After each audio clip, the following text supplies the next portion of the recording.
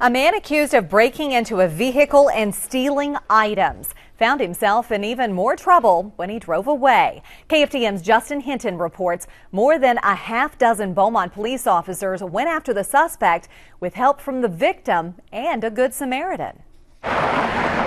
Beaumont police say a man at Advanced Auto Parts in the 5200 block of College returned to his car to find a phone and several other items missing. He noticed the vehicle then as he was driving down College. He sees it at a local business. That business, Chicken Express, just down the road. He stops to look at, speak with the person, and he sees his items inside the vehicle. Officers say the victim approached the suspect and that led to a chase. Suspect then tries to leave the area, striking a car of an employee of the business, and takes off in a chase with the victim following him. I saw the two gentlemen running. One was chasing the other. A gentleman in a black Charger cut the running front off at the intersection and then sped in here and cut him off in the parking lot.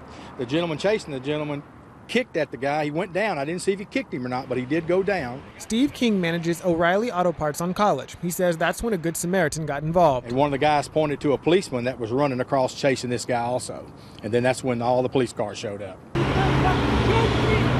They eventually took one man into custody. It seemed that the gentleman didn't want to comply with the officer's demands, give us your hands. But he was subdued by the officer. Police drove the man to the station. It's a busy corner. There seems like there's an accident here all the time, and there's just a lot going on. There sure is. In Beaumont, Justin Hinton, KFDM 6 News. Late this afternoon, detectives were still interviewing the suspect.